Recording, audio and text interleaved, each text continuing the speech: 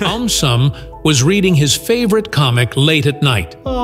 His eyelids grew heavy, his head began to nod, and before he knew it, he had fallen asleep with the book still open. The next morning, he wondered, why do we need to sleep? Determined to find out, AumSum shrank and entered his own body. He landed inside the brain, where millions of nerve cells were glowing and sending messages in all directions. But after a long day, AumSum noticed that the signals were slowing down, and the brain looked tired. Waste materials from all the activity were piling up between the brain cells, making everything sluggish. Suddenly, the lights in the brain began to dim. The hypothalamus, a special control center, had released chemicals that made the brain ready for rest. AumSum watched as melatonin, the sleep hormone, spread through the bloodstream, calming everything down.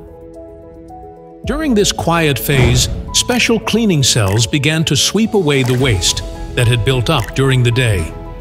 He then visited the muscles and organs. They too were taking a break. The heart slowed its rhythm, the breathing softened, and cells everywhere began repairing tiny damages. Proteins were being rebuilt, energy was being restored, and the body was quietly getting stronger. Leaping back outside, AumSum smiled proudly. AumSum was lying in bed when the lights suddenly went out. The room turned black, and every object appeared scarier. His heart began to race, and he pulled his blanket close. AumSum wondered, why are we afraid of the dark? Determined to find the answer, AumSum shrank and entered his own brain. He landed inside a glowing maze where signals from the eyes rushed in. Normally, the eyes sent clear pictures, but without light, the signals grew faint and scattered. Just then, the faint signals twisted into frightening shapes. A chair appeared like a tall figure, and a toy seemed to have glowing eyes in the dark. The amygdala, the part that controls fear, lit up like an alarm, messages racing through the body. AumSum's heart pounded faster, his muscles tightened, and he felt trapped in a maze of fear. Then, AumSum noticed something important. The fear was not from real monsters. It was the brain's way of protecting him. Long ago, when people lived in forests, darkness often meant danger from hidden predators. Those who stayed alert survived. Even now, when the room is safe, the brain still uses the same instinct, preparing for threats whenever vision fails. With that realization, smiling proudly, AumSum now understood the mystery. AumSum was standing in front of a mirror when he noticed a small bump on his throat. He pressed it gently and felt it move up and down whenever he swallowed.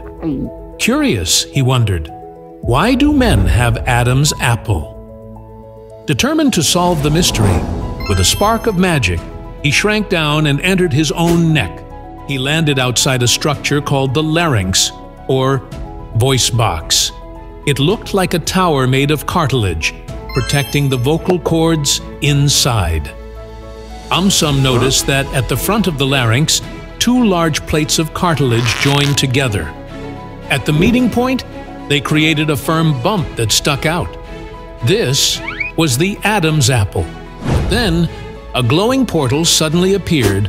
The portal carried him back in time to when he was a baby. At that stage, the larynx was small, and the bump in front was barely noticeable. As he moved forward in time, reaching puberty, he observed that the bump stood out more. Coming back in time, as the larynx grew bigger, the vocal cords inside became longer and made the voice sound deeper. This was why men usually had deeper voices than women. In girls, the larynx also grew, but not as much. AumSum finally understood why men have Adam's apple.